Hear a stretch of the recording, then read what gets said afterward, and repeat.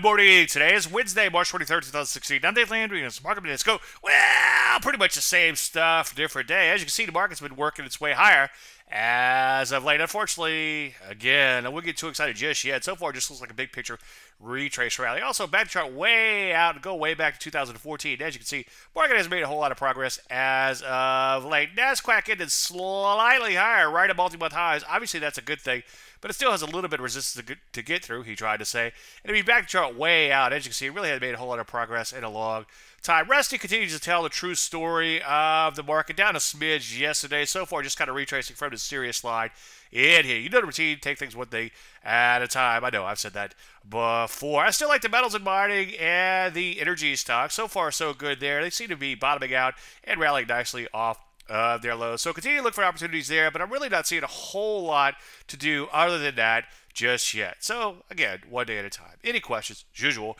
Dave at DaveLandry.com. I'm Dave Landry, and you just heard Market Minute.